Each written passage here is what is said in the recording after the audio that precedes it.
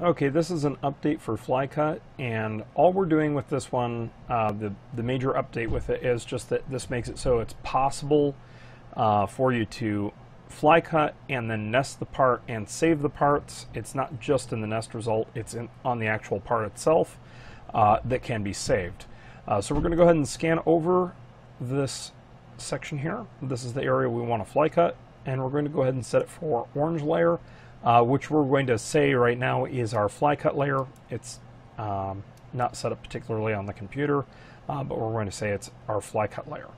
And what that would be is it would be a slightly slower version of your cut. That way you fully pierce and the squares drop out. So that's fairly important. We've gone and done our scan, and it is now flycut. Let us go and select the layers, the bend lines here. This is a part with bend lines. To do that, we hold shift down and we scan over our parts from right to left over the lines. Anything that is under the box will be selected.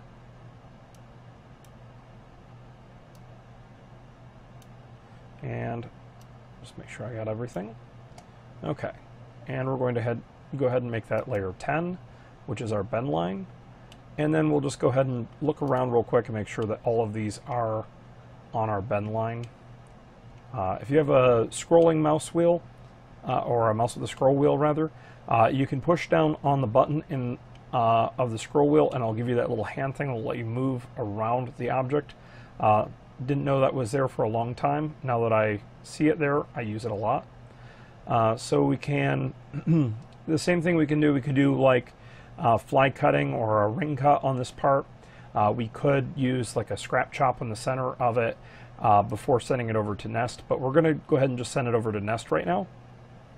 So we scan over all of the parts, we right click, and then we see the add to part library, and we can add 1 to 10, or we can do an input count. Let's go ahead and just send 10 over. And now we'll take, I'm just going to put 1 of the large part on our nest, and now we can select nest and nest out a batch of parts. And something we'll see here is that the leftover parts went over here. That's kind of normal. If it can't fit them in, it sends them over to the next sheet. I do not have Remnant turned on, otherwise it would put a Remnant line across the top to cut the sheet off, and that's a beneficial feature. That way your useful drops are, they only have straight lines on them. They don't have a bunch of jagged garbage. It's a lot easier to use that way. It does waste a little bit more material, so be aware of that. Now we can go ahead and process this out, and if we want, we can go and click File, Save As, and LXD, and name it, and it will save not just the nest results, both of them. It'll also save the primary document modified like this, and it will save the parts in our parts tree here.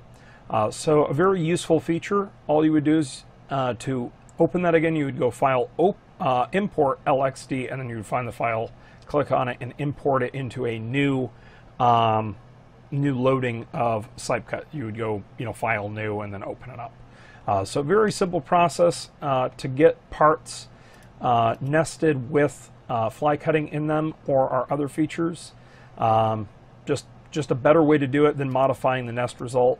Modifying the nest result is a lot slower, because if you were to do, like, say 20 of these, you'd have to modify each one, whereas with nesting you could modify them all in primary document, send them over, and then reuse them over and over again to make dozens or hundreds or thousands of this part without having to recode it each and every time. Anyway, thanks for watching.